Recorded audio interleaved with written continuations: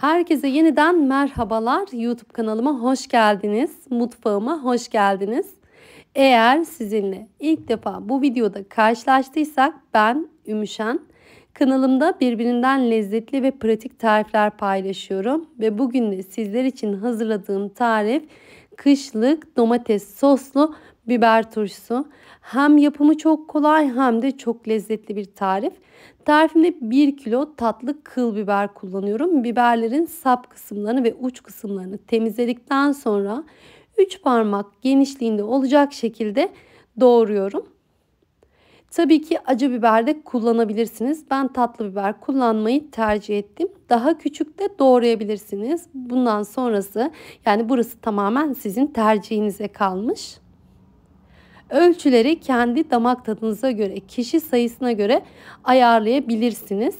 Tarifimde 2 kiloda domates kullanıyorum. Domatesleri videoda gördüğünüz gibi salçalık olan domateslerden kullandım. Yani etli olan domateslerden kullanalım arkadaşlar. Yani böyle sulu sulu suyun içinde yüzen biberler olmasın. Yoğun olsun ki turşumuz daha lezzetli olsun. Domateslerin kabuklarını soydum. Kabuklarını soyduktan sonra küçük küçük olacak şekilde doğruyorum.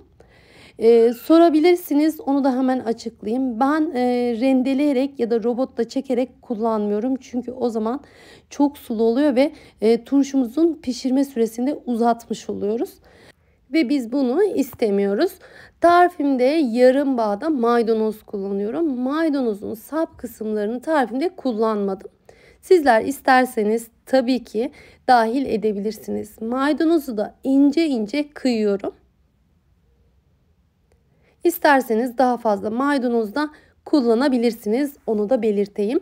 Tarifimde 3 baş sarımsak kullanıyorum. Sarımsağı videoda sizlere göstermek istedim. Özellikle yerli olan sarımsaklardan kullandım. Daha lezzetli oluyor. Bunu da özellikle belirtmek istedim. 3 baş sarımsak sizlere çok gelebilir. Ama inanın çok değil. Bu tarifte sarımsak olmazsa olmaz ve bol sarımsaklı çok güzel oluyor. Şifa niyetine bol sarımsaklı yapmanızı tavsiye edeceğim sizlere. Ön hazırlıkları tamamladım ve geçiyorum ocağın başına. Yayvan bir tencereye 1 su bardağı üzüm sirkesi ekledim. 1 su bardağı da zeytinyağı kullanıyorum. Üzüm sirkesi yerine elma sirkesi, zeytinyağı yerine de ayçiçek yağı kullanabilirsiniz. Ve 1,5 yemek kaşığı da kaya tuzu ekliyorum.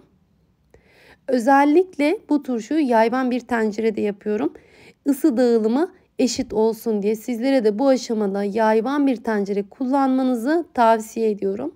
Şimdi malzemeleri ekledim. Tuz ve şeker erisin diye karıştıra karıştıra ocağımı da açtım. Kaynamaya bırakıyorum. Kaynamaya başladıktan sonra doğradığım biberleri üzerine ekliyorum.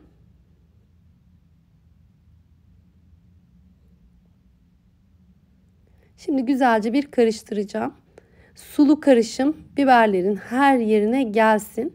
Ve ocağımı harlı bir ateşe ayarlıyorum. Biberleri burada pişirmiyoruz.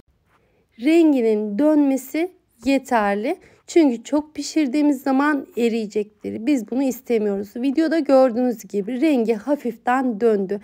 Videoda gördüğünüz rengi alması yeterli ve şimdi diğer malzemelerimi ekleyerek devam ediyorum. Doğradığım sarımsakları ekleyeceğim. Sarımsakları ekledikten sonra da birkaç dakika olacak şekilde sarımsaklarla birlikte çeviriyorum. Yani soteliyorum diyebilirim sizlere. Sarımsaklar yağı, sirkeyi, tuzu alsın, lezzetlensin.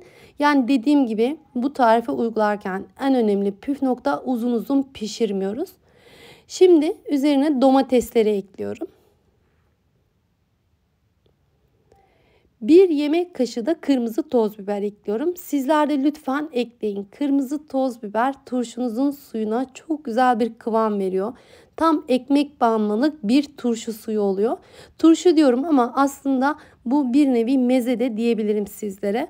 Şimdi kırmızı bir toz biberi de ekledikten sonra ocağımı harlı bir ısıya ayarlıyorum. Domatesler yumuşayana kadar çevire çevire kaşığımla karıştıra karıştıra pişirmeye devam ediyorum. Domatesler yumuşayana kadar, suyunu salana kadar pişireceğiz.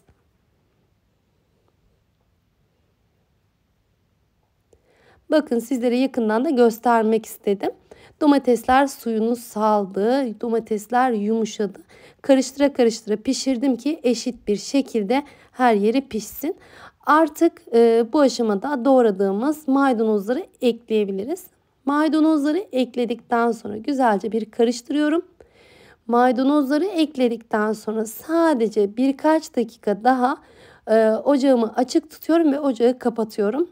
Turşumuz artık hazır. Kavanozlama aşamasına geçebiliriz.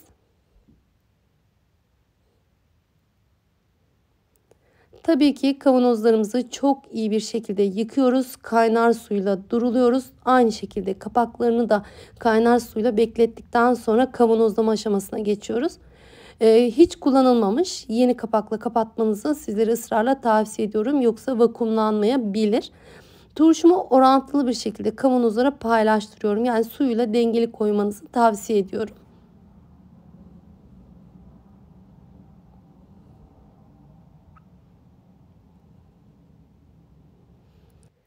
Kavanozları kapatmadan önce bir peçete yardımıyla ağız kısımlarını mutlaka ama mutlaka silelim. Yoksa vakumlanmayabilir. Bu da önemli bir ayrıntıdır. Bunu da söylemeden geçmek istemedim. Bu ölçülerle tam 4 kavanoz turşu elde ettim. Küçük bir kasede arttı. Onu da hemen tüketmek için kavanoza koymadım. Kavanozların kapaklarını yani ağız kısımlarını temizledikten sonra hızlı bir şekilde ısı kaybı olmadan kapaklarını kapatıyorum. 2 ileri bir tekniği kullanarak kapattım. Bazen 3 ileri bir geri tekniğini de kullanabiliyorum. Bugün 2 ileri bir geri yaparak kavanozlarımı sıkıca kapattım.